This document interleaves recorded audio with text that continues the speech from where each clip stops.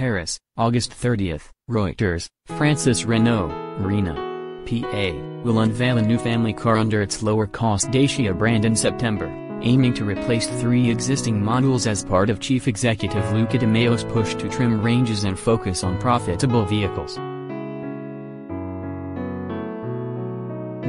is looking to revive loss-making Renault's finances, including through cost savings and by cutting jobs, and reverse an expansionist strategy under former boss Carlos Ghosn to restore the group's profitability.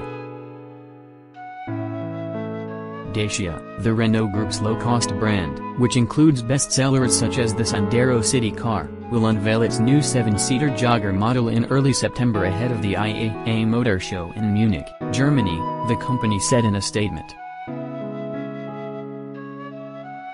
The car is set to replace Dacia's Logan brake model, which is already no longer in production, as well as its small Dakker people carrier and the larger Lodgy vehicles, also due to be phased out.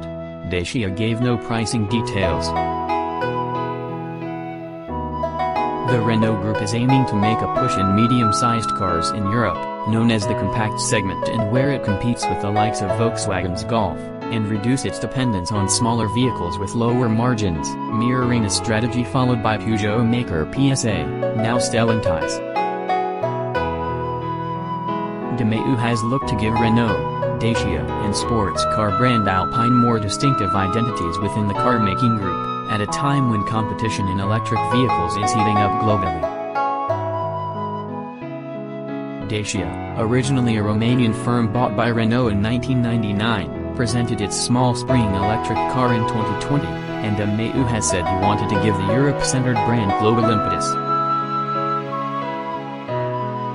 It is due to introduce a new logo on its cars from 2022. Ghosn, who was arrested in late 2018 in Japan on financial misconduct charges he denies, before fleeing to Lebanon, forged Renault's alliance with Japanese carmaker Nissan and had pursued a volume-based strategy which the company is now shifting away from.